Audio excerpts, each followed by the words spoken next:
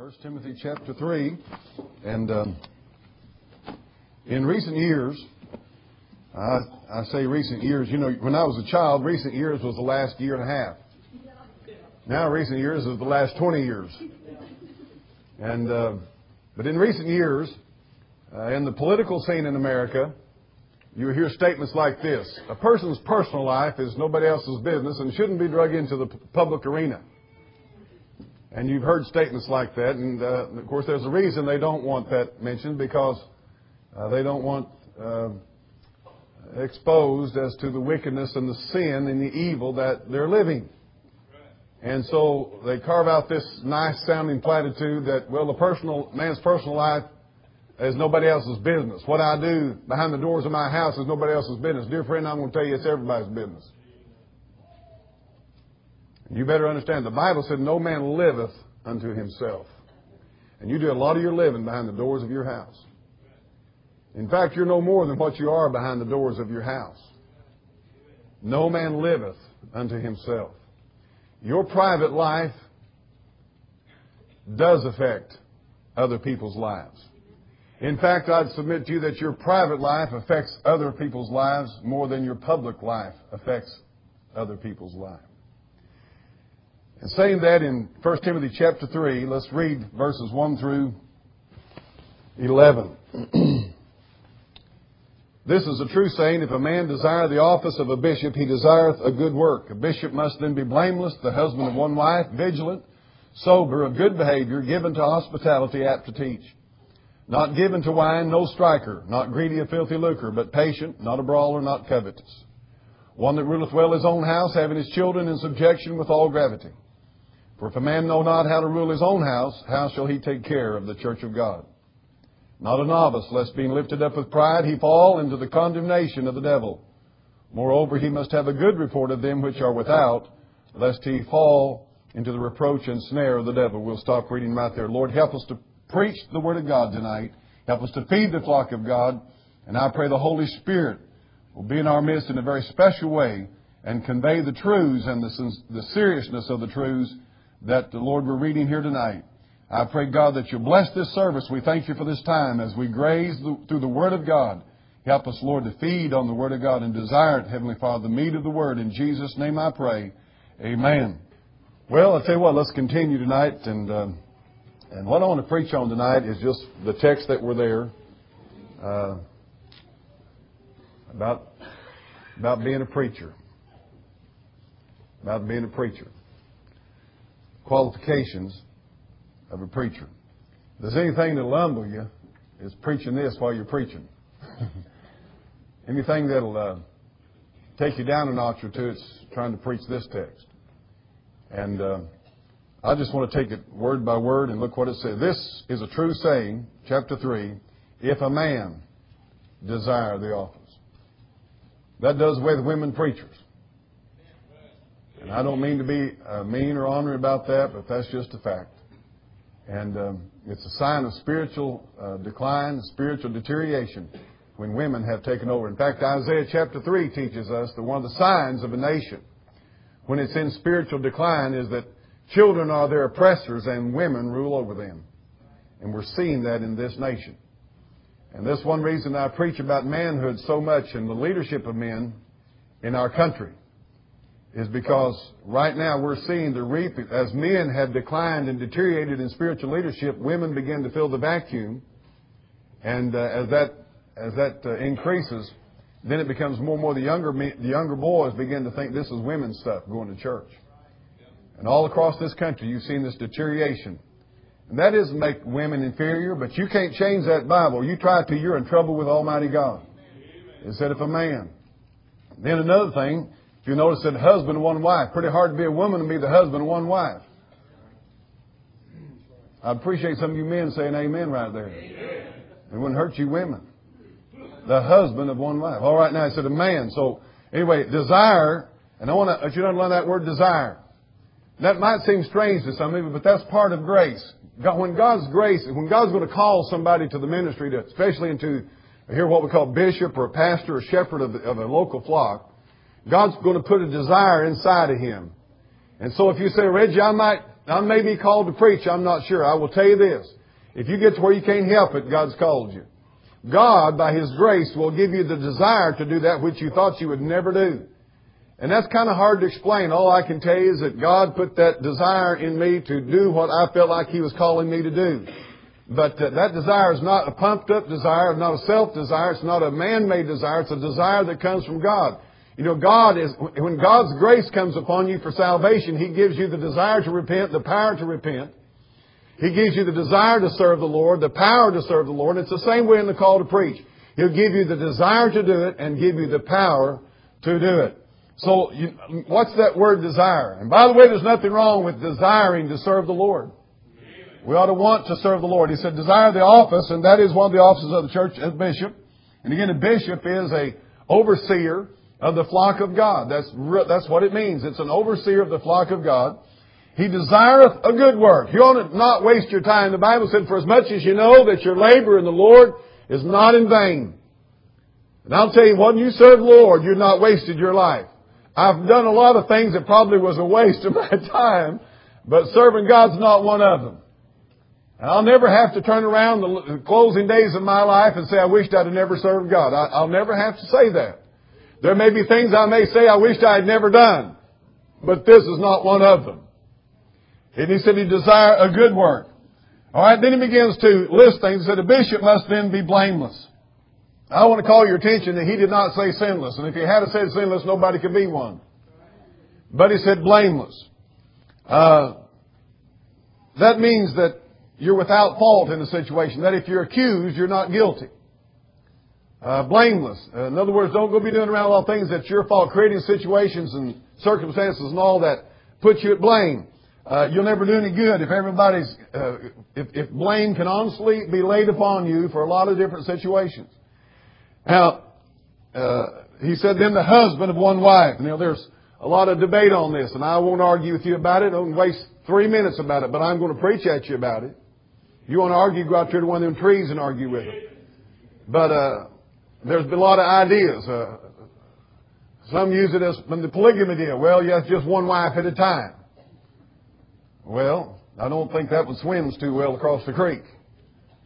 Some say one wife at a time. But historically, the church has always taken this, that the man's to be married to one wife and not have a second living wife.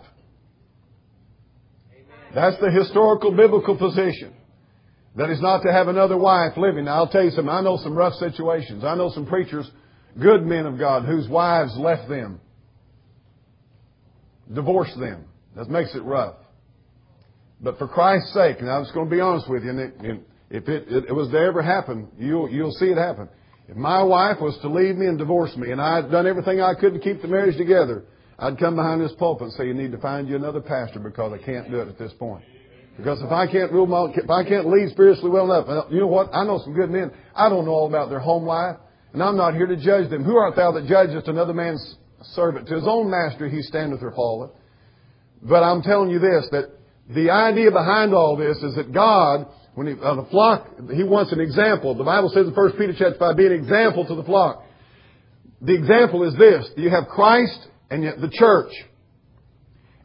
Marriage is a picture of that. Jesus never divorces His spouse. Amen. And I'm telling you this, listen, He said, all that Thou hast given me I've kept. Amen. And this picture of a marriage together is a picture of Christ in the church. And God wants that which is leading the church spiritually to be an example and a picture of Christ in the church. Besides that, if I get involved in a divorce situation and I will have to start twisting the Scriptures and justifying and coming out with human rationalizing and human reasoning as to why I'm still in the pulpit. And the next thing you know, I've perverted it. I've opened the gate for all kinds of rationalization and human reasoning to violate the Word of God. Now this is the crux of it. The practical application is this, that God wants every young person growing up in that church to see that God can make a marriage work. And to see the picture of Christ in the church. And that's what He wants. And whenever that doesn't happen, it distorts the whole picture of Christ in the church and the purity and the rightness of it. And so he says the husband of one wife. And again, I don't want to get into a lot of deals. You can believe what you want to about it. And I've had preachers call me on this and say, well, there's a lot of bad situations out there, but I'm going to stand on the Word of God. That's what it says, the husband of one wife. Now, the next thing it says that a pastor must be is vigilant. Vigilant. The Bible says in another place in 1 Peter chapter 5 and verse 7, be vigilant, be sober. For your adversary, the devil, goeth about as a roaring lion, seeking whom he may devour. Now, here's what the deal is. Now, listen to me. Some of you boys got to call you to preach, and you go pastor church. You listen to this one good. When you get to this list right here, God is saying that a preacher cannot be somebody who's dilly-dallying around when he has the care of souls in front of him, and he better be watching. He better be alert. He better be on the ball and keep his eye on the ball. And he better know what's going on in people's lives. He said, for they watch for your souls. Obey them. The Bible said in Hebrews chapter 13 verse 17, obey them that have the rule over you and submit yourselves, for they watch for your souls. As they that must give account. You know what God's saying here? God is saying, Reggie, you're going to give an account how you were vigilant to watch for the souls of the people of that church. That means that if I see your child going off the deep end in rebellion, it'd be wise for me to talk to the father of that family and say, listen, I'm concerned. It means that I ought to be, if I see somebody having spiritual warfare and Satan's after them and Satan's all over them, that I ought to go into special prayer that week for you. That I ought to spend time before the throne of God interceding for you. I ought to be watchful and vigilant because Satan is going about as a roaring lion, trying to tear every marriage up and every home up and every individual, every fellowship up, every friend up. And God says, hey, if you're going to be a preacher, you can't drop the ball. You stay on the ball. You keep vigilant. You watch what's going on. You can't, hey, now I'm not against fishing. I'm not against golf. I think you got to work for pleasure. But let me tell you something. The idea is this, and I'm not saying if you do that you can't be vigilant. But listen, God said if you're going to pastor a church, you're going to be on the ball. Listen, fathers need to be on the ball. Mothers need to be on the ball. They need to be vigilant. What's going on in the lives of those people that are under my jurisdiction and under my care? And so if you're going to be a pastor, you need to be on the stick. You can't just be dilly-dallying around and just think, well, that's all right, no problem there. You better get to praying. You better get to working through authority. And that's why you need to preach the Word of God. Preach the Word of God. That Word has power in helping people. The next thing is sober. He said, be sober. Being sober is the opposite of being silly, goofy, not serious. Let me tell you something. It's a sobering thing when I think that every little child born in this church house is going to grow up. If they grow up under my preaching, they're either going to go to heaven or hell. That ought to sober you up. It ought to sober me up to know that I'm going to give an account to God for how I pastor this church, and I'm going to give an account to God about feeding the flock. That's serious business. Now, let me tell you a little something. This week I stood in a federal courtroom where a young man was sentenced to the federal penitentiary. And that judge called him up there, and he stood before that judge. Let me tell you something. The funny time was over. Everybody ought to go. You ought to just take a day and go to a federal hearing when somebody's being sentenced to not state, federal pen. And I heard that attorney tell the family in the hallway afterward, pray that he doesn't go to Illinois. Pray that he doesn't go to Oklahoma. They're mean prisons. And it's serious business. Now I want to tell you why, it's amazing to me how God dovetails messages and stuff. Because I baptized that boy when he was small. Now I left that courtroom wondering where I'd gone wrong.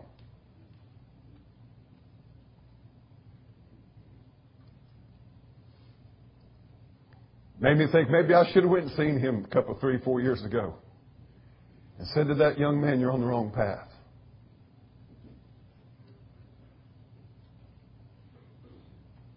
And I listened to that judge, and here's an interesting thing. You know what that judge said? He said, young man, you're, by your own admission of guilt in this court, have put yourself under the jurisdictional sentencing guidelines of the federal statutes. And I have no choice but to sentence you to at least the federal guidelines. And the 18 months was the minimum of federal. He said, I don't have a choice to let you walk out of here. You're going to the federal penitentiary. And I want to say to you young people in this church tonight, I've had I've had young people tell me they hated my guts when they were young people in this church because of things I preached. But I want you to know something, that you cannot say honestly, I don't love you and I don't want your best. And I thought to myself, I was sitting there in that back seat, and I thought, this is nothing compared to judgment at God's judgment bar. This is nothing.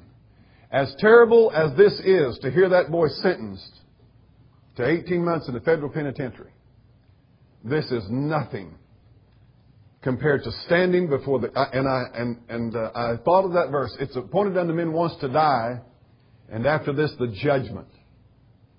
And I want to tell you, everybody here tonight, including myself, you are going to stand before the judge of this universe.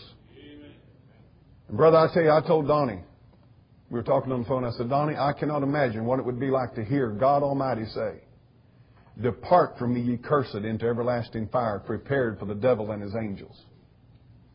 I cannot imagine what it would be like to hear God tell angels to grab hold of you and cast you into the lake of fire forever and ever. That is sober business. That's why it's not... People, I tell a few jokes. I read a few funnies. Merry heart doth good like a medicine. But beyond that, folks, it is a serious business with your families. And if you're going to be a pastor, you don't play games with people's souls. And the one thing I do not want to be accused of at the judgment bar of God is having a fear of man and afraid to tell you the truth, even though I knew you didn't like it. I've got a situation in my life right now where because I love them enough to tell them the truth, they've totally cut me off and hurt me every way they know how to hurt me. But I'd rather be there than having caved in and piddled around and act like it's okay. And when the great day of judgment comes, have them look at me and say, why on earth didn't you stand upon the truths of God's Word? I'm being judged by it now. Sober business. God said eternity is not silly, funny business, is it? The next thing, of good behavior. That's where I fail. Of good behavior. Someone has said, have a good walk, not just a good talk. In other words, it says, preach or practice what you're preaching. Don't go out and behave in ways that you're telling other people not to behave in. Of good behavior. I don't think that's God asking too much of us, do you? I don't think God's asking too much of a preacher to behave well. To mind his business and take care of things and behave well. And then the next one, given to hospitality. Now, you boys that may preach, I'm going to tell you something about this. You better get a wife that has a very meek and yielded and sweet and wonderful spirit, because when you invite people over and you didn't tell her, you're going to find out what kind of woman she is. And I will tell you now, I'm probably weak in this good behavior area, but I'm strong in this giving to hospitality. If I don't have to cook it, it's no problem. Hey, come on over for dinner. Yeah. You cook it. You cook all the food, okay? No, Karen's been great about that. I bless her heart. I know it's been times when maybe I could see the shock, but she's never, not one time has she ever got in the truck or the car after church and said, "What do you think you're doing, inviting those people over? Don't you know this and don't you?" Never, ever like that. Just saying, you know what? That's she just goes and does it. And Karen, I want to thank you publicly for being like that. Because if she got in the car and griped and whined and cut a fit and spell, I'd get to where better not invite anybody over. Wife get mad. And I know sometimes maybe it wasn't easy for her, but fellas, if you're going to be given the hospitality, you might want to remember that side of it. But giving the hospitality means more than that. It means that you enjoy and love people. You know something? I do enjoy and love people. I don't like some of the ways they act and some of the things they do, but I love people. Can I give you a little something? If you're going to serve the Lord in the ministry, you're going to have to love people. You're going to have to like people, enjoy people. I mean, to tell you what, I've had people kid me. I've done a lot of auctions over the years, and people come in and say, well, they kind of get the idea, well, you're just putting on the dog because you got this sale to do, or you just you just got to like people. It's easy if you like people. It's not hard. You got to make up your mind you love people. God created that person. They have value. They can be a blessing to your life. I mean, my life is enriched by people. That's why you want to let God give you all the children that He'll give you. I mean, where would my life be without Suzanne? What if me and Karen had said, "Oh, no more, God, that's over, it's over"? Where would I be if we had Nathan and said, "That's it"? I would never known Zach, never known Ben, never known Hannah, never known Sarah, never known Suzanne. You got to love people. You got to love people. Life's not about you. And I'm telling you something. If you're going to be in ministry, part of dying to yourself is just loving people. And I don't know. Now, do I like to be alone by myself? You bet. And I have my times alone, and I need that time alone. But I'm telling you something. I like people, and I didn't try to jive it up. But I believe this: if God calls you to the ministry, I believe He'll give you a divine love for people. I believe He'll make you to where you enjoy people and love people, and you're going to have to be given to hospitality. And by the way, you need to be a little friendly. It won't hurt you to stick out. I mean, you're going to have any kind of blessing of the hand of God. The Bible said, he that will have friends must show himself friendly. Jesus was a friend of sinners. I believe Jesus waved at him, said, "How you doing? Good to see you today." I believe Jesus stuck out His hand. And I believe tonight that if we're going to serve the Lord in any capacity, we're going to have to be friendly people. Remember I preached on that message here a couple of weeks ago on the, or was it here? I can't remember where I preached what. But, if you're going to show yourself friendly, a church ought to be a friendly church. They may accuse us of everything in the world, but they at least ought to be able to say, "You know what? Them people shake the arm off your shoulder when you go to that church house." Be a friendly church. Amen. Smile. Be given to hospitality. I mean, that's why I said, I'm going to invite all these young people over. There may not be enough room to park. There may not be. The bathrooms may be stopped up when they leave. I don't know. I'll have Ben to bring some porta potties. I don't know. But I'm just saying, listen, you can't worry about it. You just got to be given hospitality. You can't worry about what people do. You just got to love them for Christ's sake. Now, the next one is sober, but good behavior, given to hospitality, apt to teach. Now, in Ephesians chapter 4 and verse 11, the Bible gives the gifts, talks about some of the gifts given, and there's the only one dual gift I know of. It says pastors and teachers. And I believe this all my heart, that when God calls a man to pastor, He's going to call him to teach the Word of God. And this is so critical. There can be many things that you might be failing at and whatever that. You may not be good at hospitality and all this, that, and the other, but I'm going to tell you something. If you don't feed that flock, you're in trouble. Because you're to feed the flock of God. A pastor ought to teach the Word of God. Go to 1 Peter chapter 5. Just flip over a few pages after James over there. 1 Peter chapter 5, verse number 1. I'd like for everybody to look at that. I'm talking about, and you know what's really funny tonight? There's probably some young man sitting in this church house. The last thing he thinks he will ever do is pastor a church. And 20 years from now, you'll think about this message. I'm telling you, the whole time I grew up, until I was 18 years old, it never crossed my mind, the stupidest thing you ever heard tell of. I went to school right over here, sitting in classrooms, in boring, dull classrooms. And do you think that in the slightest imagination, and this was a patch of trees over here, do you think in my wildest imagination I ever thought I'd be over here Sunday morning, Sunday night, Wednesday night, pastoring a flock of people over here on this hillside? Growing up and going to school, did you ever think when I rode that bus or come up from Milton to do you think I ever dreamed that I'd be pastoring a church? No, didn't have no idea, didn't want to, didn't plan on.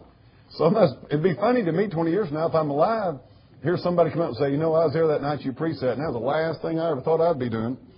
Well, anyway, verse number 1, 1 Peter chapter 5. The elders which are among you, I exhort him, also an elder and a witness of the sufferings of Christ, also a partaker of the glory that shall be revealed. Here it is, verse number 2. Feed the flock of God. Now, B.R. Lakin says, that didn't say beat them, it said feed them. Now, you beat, every time you call the sheep to the feed trough, and you beat them, they're going to quit coming to the trough after a while. Now, you can preach hard. Bridget, she's not in here right now, so I can preach on Bridget. Bridget told one of my daughters something one time. Bridget, you're back there somewhere. Don't say anything. I'll find it out, and then I'll tell it in the pulpit. She said something to this nature.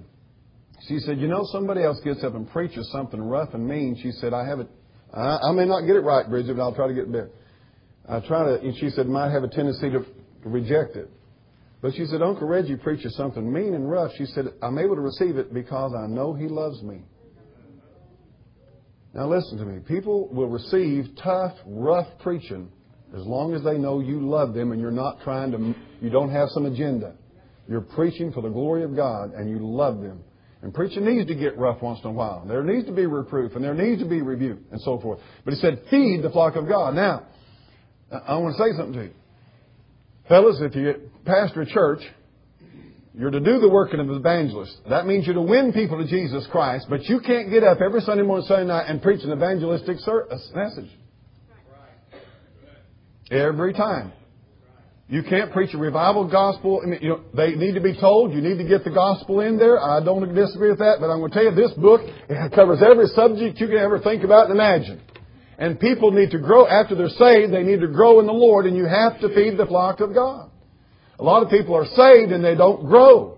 Amen. And you've got to feed the flock of God. But at the same time, do the work of an evangelist. It says, feed the flock of God, which is among you, taking the oversight thereof, not by constraint, but willingly, not for filthy lucre, but of a ready mind. Watch verse 3. Neither as being lords over God's heritage. That's critical. But being examples to the flock. And when the chief shepherd shall appear, ye shall receive a crown of glory that fadeth not away. God's given you that there. Now, a call to preach is a call to constant, continual study the rest of your life. Never done studying. Never done studying. You're never done studying. You're never done studying. And you know what's good? God will give you grace. I don't want to be done studying. I'm not a Bible scholar. I'm learning, always learning. I'm going to tell you a little something happened this morning.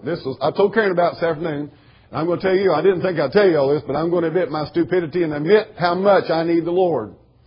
I had been really thinking about preaching on the subject of child discipline, child training stuff for 3 or 4 or 5 weeks. I thought, I need to preach on that. I say I do that every year.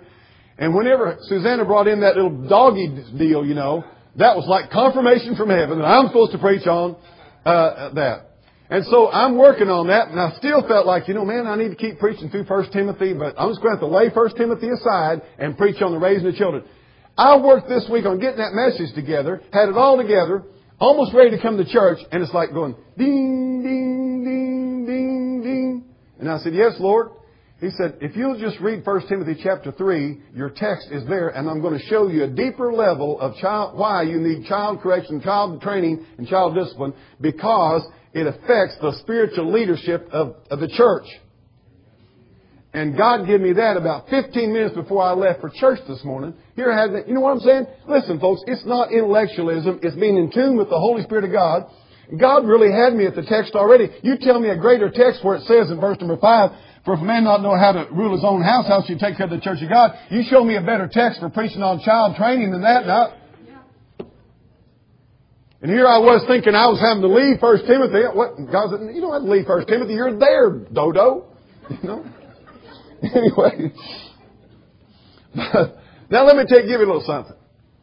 Restaurants that serve good food, clean food, are full.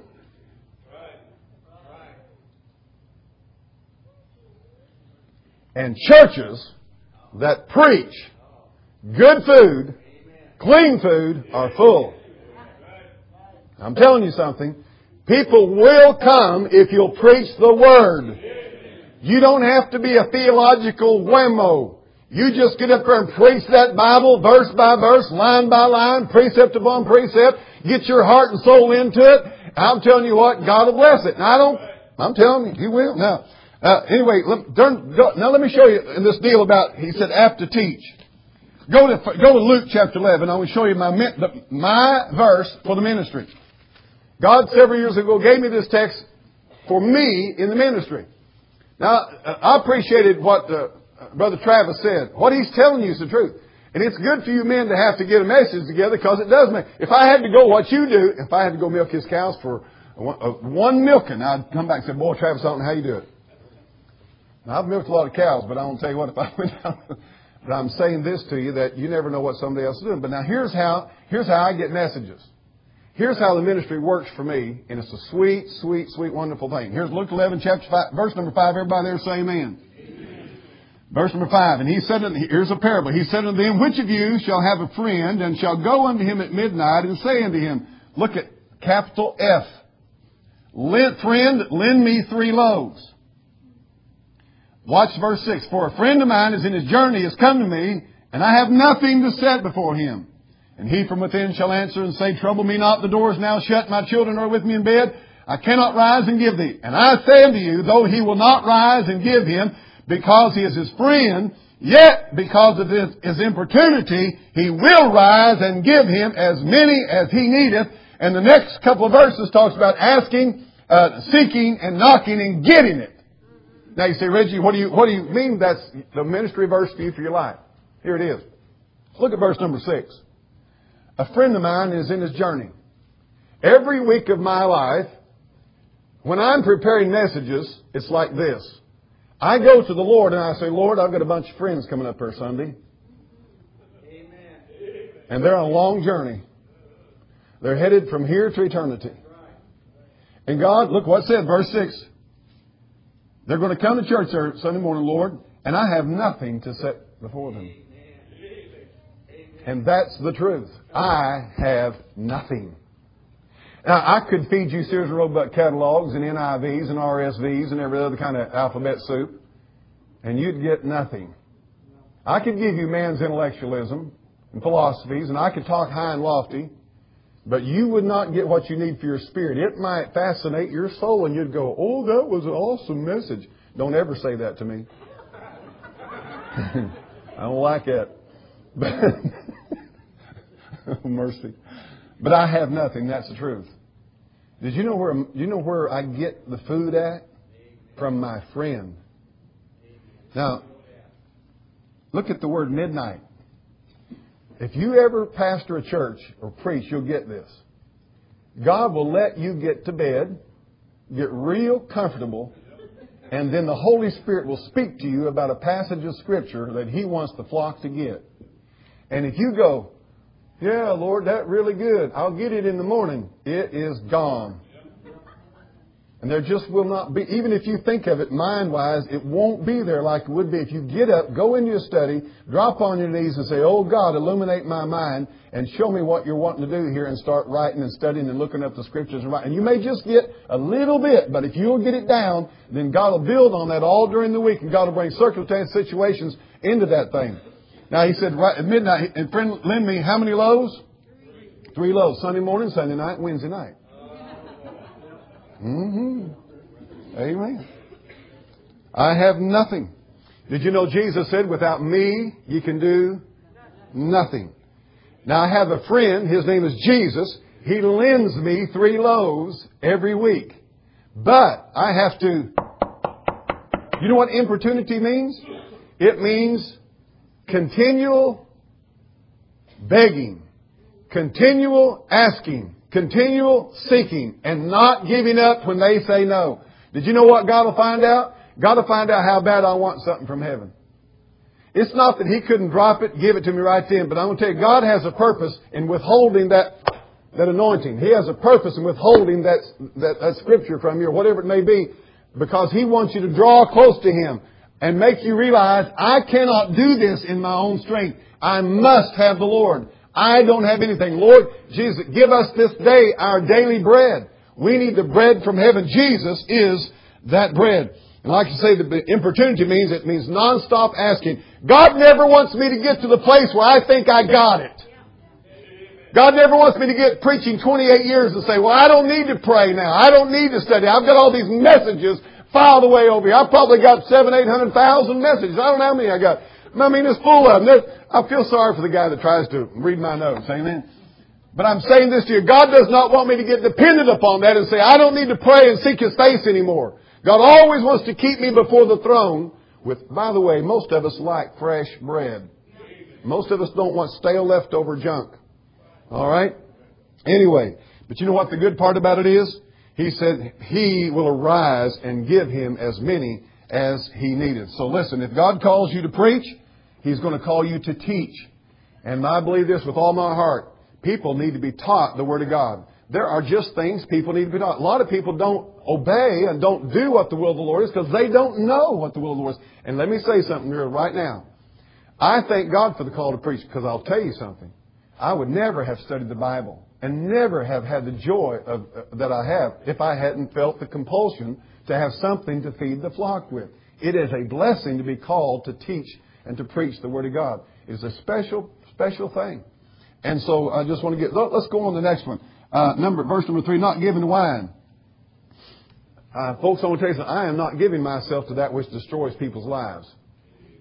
I am not giving myself to wine or any other type of liquor. 1 Timothy chapter 3, we're back over there. I'm not giving myself to that in any kinds of amounts. I don't believe in sipping, and I don't believe in dipping. Liquor's out of hell. Preacher ought not drink. People ought not drink. Amen. Now, I believe you ought to be filled with the Spirit. Be not drunk with wine, whereas in excess, but be filled with the Spirit. Amen. God commands us, be filled with the Spirit of God. And I'll tell you, preacher, if anybody in the world needs to be filled with the Spirit of God, I'll be honest with you, I don't know how you could preach. I don't know how you could pastor a church without being filled with the Spirit of God. I don't know how anybody could. And I'm telling you what, let me say something to you. Being filled with the Spirit is just simply yielding. I guarantee you, God will fill you if you yield. All right? Now, next one, no striker. That means you ain't supposed to hit nobody.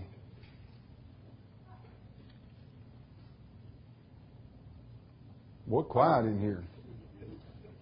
Preacher ain't supposed to go around. It wasn't no Sam Jones. It was old Cartwright, Peter Cartwright, old Methodist circuit riding preacher. Met that old boy on a horse on a trail. The old boy started cussing him. Railing on him. And old Peter let him get right up there. He nudged his horse right up beside him, and he cold cocked him, knocked him straight off that horse. Peter Cartwright jumped down on top of him, straddle-legged, and got his hands on his head, and he said, "I ain't letting you up till you get saved." Peter Cartwright said the old boy got saved. He finally let him up. Now, that's a strange way to win a man to Christ, but I'm going to tell you something. Hey, Christian people, we need to get away from this "I'll knock your block off" stuff. That's stupid. I'm going to whoop you stuff. That's stupid. Now, I did not say you don't defend your family.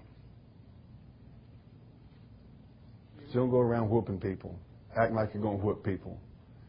You know, I had a bad deal happen here a few years ago over at Cell Barn. Old boy brought his big old dog in there, and he'd been asked before, and anyway, why I'd asked him to leave, and he smarted off and cussed and done everything else. And I went over to him and I said, "Now listen, I'm asking you one more time. I'm going to call the police if you don't do something." And he let me have it again. Well, I said, "Well, I'll tell you what I'll do. If you won't take him out, I'll take your dog out for you." And when I started to grab the leash of that dog, take him outside, he grabbed my arm. He was sitting on this deal. He grabbed my arm and pulled me down. When he pulled me down, I hit my head against the back of the seat and just busted my eye wide. I mean, blood just squirted everywhere. And like the old timers used to say, he got my blood up. I come out of there fighting. Now, I did not strike him. I took him down, but I didn't strike him. But the best thing I could have done is just let the authorities handle it. Been a lot better off.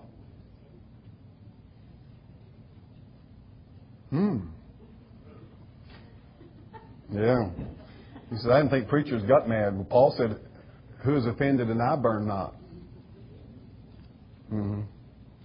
Yep. No striker. That means not quick-tempered, too. No outburst of hand. You know what the old preachers used to say? No outburst of hand or tongue. You can strike people in other ways besides your hand. You can strike them with your tongue. Nonviolent. Jesus went as a lamb to the slaughter. He could have called 10,000 angels, folks. But He went to the cross. I want to encourage you young boys. I know your blood gets to rising and you're getting better teenage years, and all of a sudden you look down there one day and you go, wow,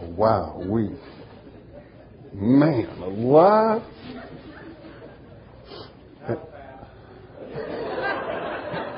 And then a few years later you're going to go be, good land of living. It moves from here. The bulge moves from here to here.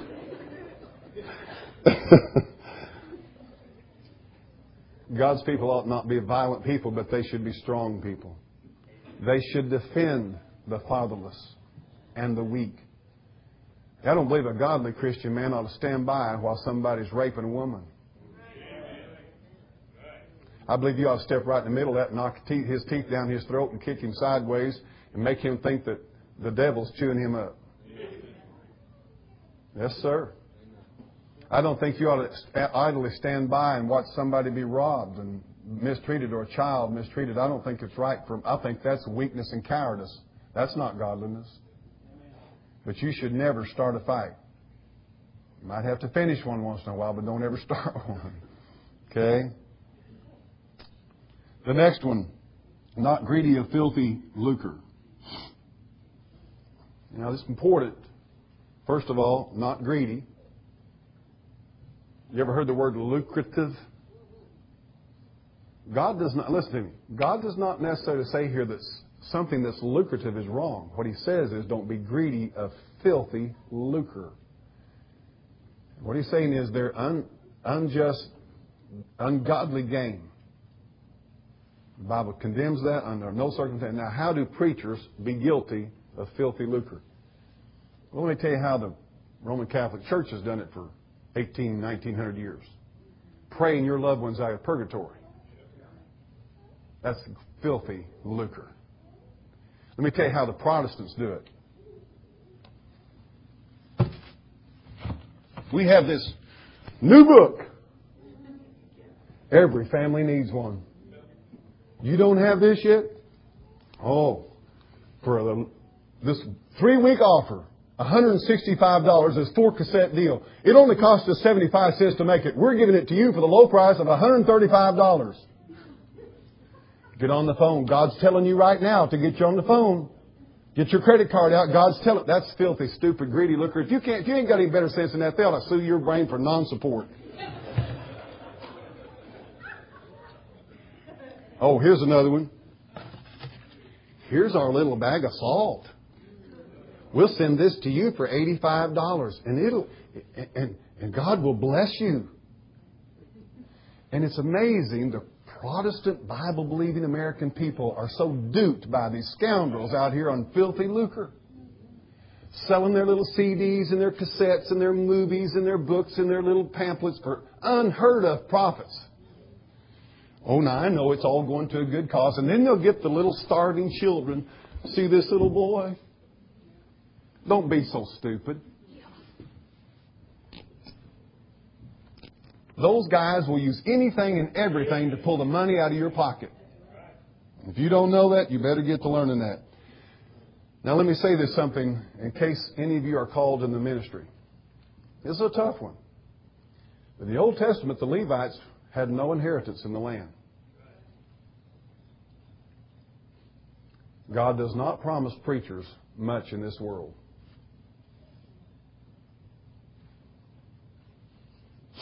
Now the next one we're going to skip over.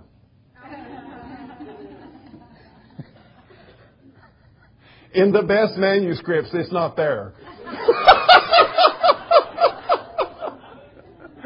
Oh, don't you like to read that joke? In the Greek, that's not there at all. Patient. I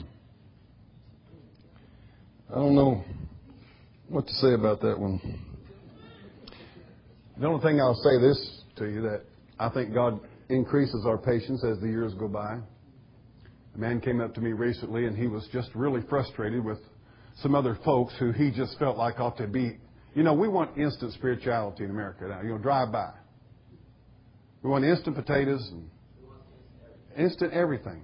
We want instant spirituality.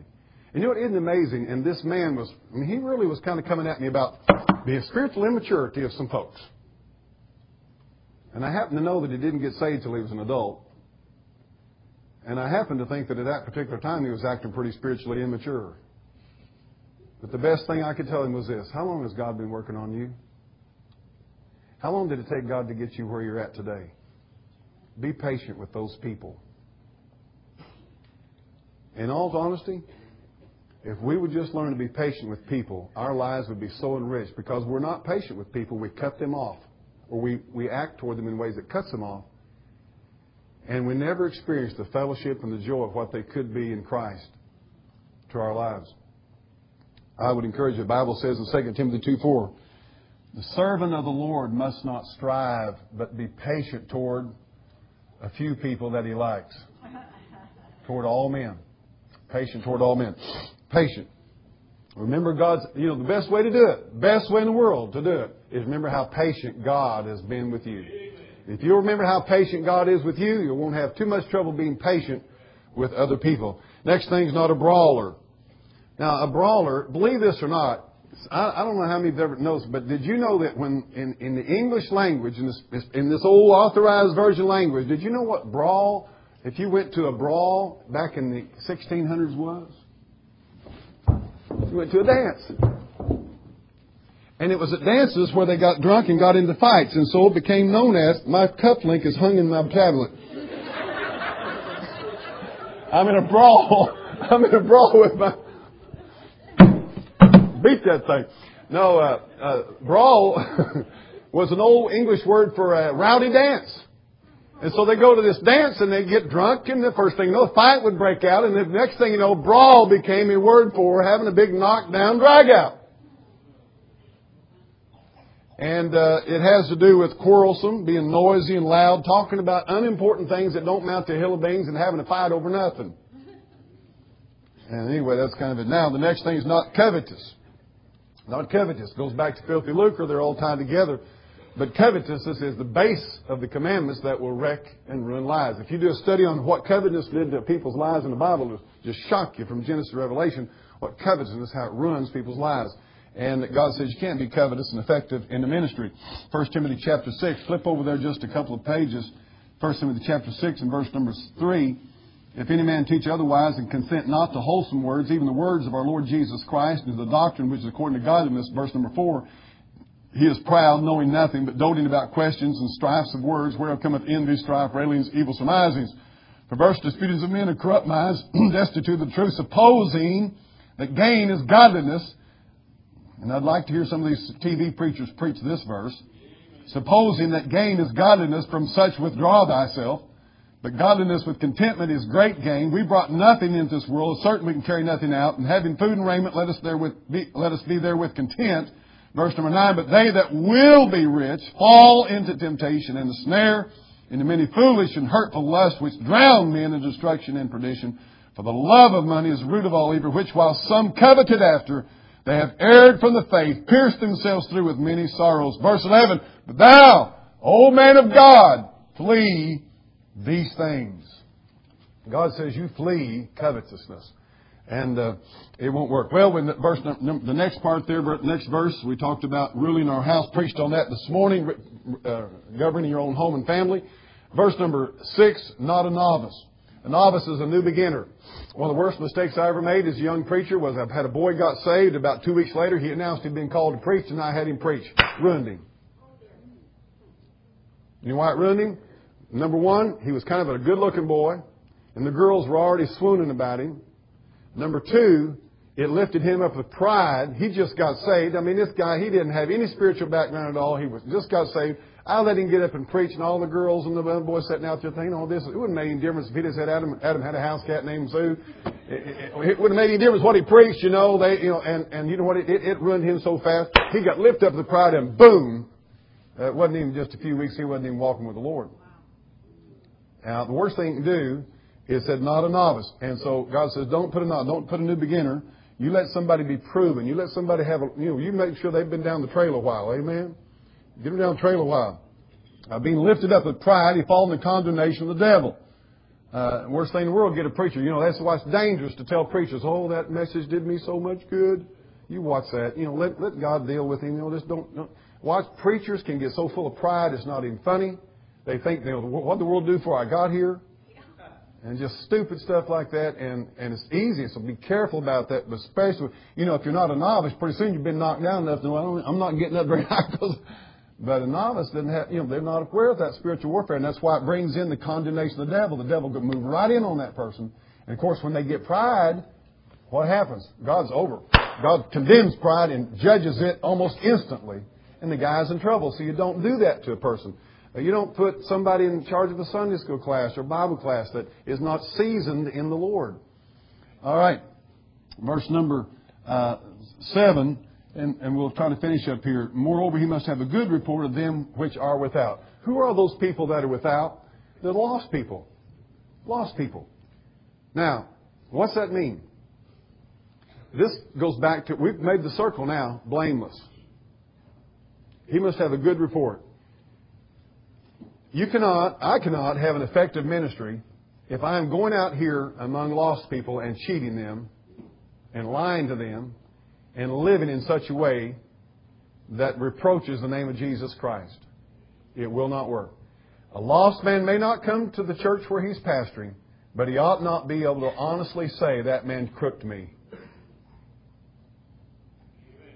He must have a good report of them which are out. Now, I want to tell you something. I'll tell you something funny about lost people. Let me tell you who will run you down and lie on you and do everything in the world stupid, and that's the religious crowd. But this old lost beer joint boy, you know what he'll say? Well, I don't care much for preachers, but I'll tell you one thing about it. If he tells you something, it'll be that way. That's how they are. They got more honest judgment about a guy. You know, the religious crowd, they get it in for you, and they carve out all kinds of stuff, see? But an old lost, but you make sure if you're going to preach that those without have a good report. And say, you know what? The guy tries to live by what he preaches. And so that's what God wants us to do. The lost should not be able to give an honest, evil report against you. You can't stop all the mudslinging, the allegations, accusations, just make sure they're not true. I will close with this tonight. It's interesting what is not said. What is not said in the qualifications for a preacher? Nowhere in this passage, now listen to me real good, and don't mistake what I'm saying. Nowhere in this passage did it say he needs a Bible college degree.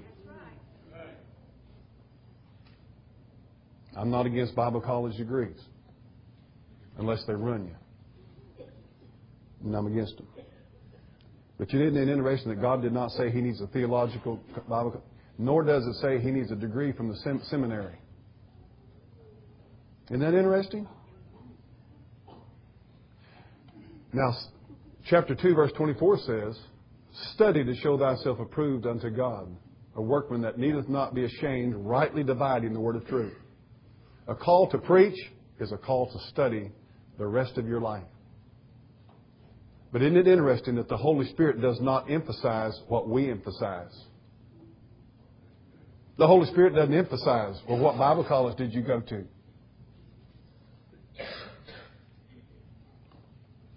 It does not emphasize, it's not said that he must be in a big shot in the denomination or approved of the hierarchy.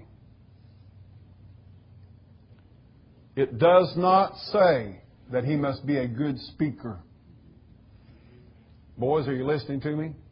I think you ought to do your best to articulate and express verbally the Word of God the best that you can. But I remind you that Moses told God, I stutter. I don't speak good. And I'm telling you something, God takes that which is not in the eyes of the world, and God will use that. And I want to encourage you, because you may say, well, I don't feel like I could be a good speaker, and I don't feel like I could do that. You're just the kind God can use if you realize your inability. Van, I don't know who else used to be right up here, Van had a little deal that said it's not your ability that God's interested in, it's your availability that God's interested in. God did not say that you need to be a great speaker or orator. He did not say that you needed a charismatic personality. None of these things are listed in the requirements for a bishop. But I tell you what the Bible does teach, that they were with Jesus, the disciples were with Jesus Christ for 3 years. And the secret is get with Jesus. That may or may not be Bible college for you. But I don't care how many Bible colleges you go to. If you never get with Jesus, you're never going to mount the hill of beans in the ministry. This will throw you a curve. The Apostle Paul was saved on the road to Damascus. And then he spent 14 years on the backside of Arabia in the desert before he entered the public ministry. Jesus didn't enter the public ministry until he was 30 years old. We better start thinking about these things in the Bible. They've got more implication than we think. You say, what does a man in the ministry need to do? First of all, he needs to be sure he's saved. There will be preachers. There are preachers that are preaching that are lost. The Bible said many false prophets are gone out into the world. I would say this to you. You better make sure you're called. Make your calling and election sure. If you're saved and you're called and you're sure, then I'll tell you what you better do. You better wear your eyes out reading that Bible. You read that Bible and you read that Bible and you read that Bible and you read that Bible till you have a good concept of the structure, the whole framework of Scripture. You meditate on Scripture. You memorize Scripture. Be filled with the Spirit. And I will say this to you with all of my heart. There is no substitute. Even intellectual knowledge of the Bible is no substitute for having the unction and the anointing of the Holy Spirit. And this is something that cannot be taught and cannot be done to a man in any kind of an educational institution. Let me tell you where unction and anointing comes from. It comes when you get alone with God and you literally, where the hand of God touches you and enables you to do. And whenever, let me tell you something, the difference between that is, if you have the anointing and you have the unction, nobody has to wonder whether you're called or not. But do not attempt or profess to have an anointing and an unction without diligent study. They go together. God will never give a filling to an unction to the person who is lazy in studying. They go together. And let me say further than this, put your soul into it. Put your heart into it. Give it everything you've got. And get a burden for people and for the work of the Lord. A vision is so critical. I thank God that in 1982, God gave me a vision. And I've literally lived to see God fulfill that vision that He gave me in the ministry. And there's a lot of things I could preach on. I have a deal put together for young preachers, and someday I'll bring it. But I just want to encourage you tonight, if you hear these are qualifications. Guys, let me say to you, this is one of the reasons Satan wants to get you messed up immorally when you're young. If he can get you messed up to where you've given your heart to 3 different women before you ever meet your wife, or he can get your wife messed up where she's given her heart to 6 different boys before you marry her, and you don't have some convictions and so forth, and you wind up, you know what? Satan may be fighting you all down through the years because he knows God has a call on your life. He's trying to mess it up and ruin it so that you can never be what God would have had you to be. Further, let me say this. If our lives have gotten messed up, and where sin abounded, grace did much more abound, there will never come a time when God can't use you for His glory and for His kingdom in some sweet and some wonderful way. So please don't sit there tonight saying, well, I messed my deal up. Don't say that. Say, God, what can I do with what I have left? Old Vance Havner preached that He's the Lord He's also the Lord of what's left of your life. If you've never read that little book, you ought to read it. God is the Lord of what's left. And I want to say humbly before the Lord in this congregation tonight, I haven't fulfilled all those qualifications. I haven't been everything I ought to be. And I have to say with the Apostle Paul, I am what I am by the grace of God. That's all. So I encourage you tonight, God's called you to the ministry. Read those things. But don't let your failures, and don't look at yourself. Look at Christ. Because it's only in Christ that you can ever be and do what God wants you to do and to be. It's been a good night and a good day, hasn't it? Appreciate these men coming and singing and being with us. Appreciate you coming to help Danny and Connie. And I want to encourage you young men in the Lord. God will not forget your service in His name to other people. Let's stand together tonight. Brother Spurgeon, it's good to have you with us tonight. Would you come up and dismiss our service tonight, please? If I could ask you to do that. I appreciate this man. He has a barbershop in Mountain Grove, and he's not ashamed of the gospel of Jesus Christ. You go in his barbershop, there will be things in there. There'll be gospel tracts in there. And he keeps a good atmosphere in that place. Brother Spurgeon. How many of you are glad you came to the house of the Lord tonight? Amen? Heavenly Father, we're thankful, Lord, for the word that's going forth tonight. We're thankful, Lord, for the ministry that We know what Brother Reggie has shown forth in this community, and thankful for the souls that have been saved through his ministry. We pray, God, for each family that's here tonight. Bless them, we pray. Keep your hand of protection over each one of us as we travel, and may our hearts be stayed upon you and continually draw closer to thee. Make us better witnesses unto you through the rest of our life, we pray. And may you have your way in each of our lives. In Jesus' name we pray. Amen.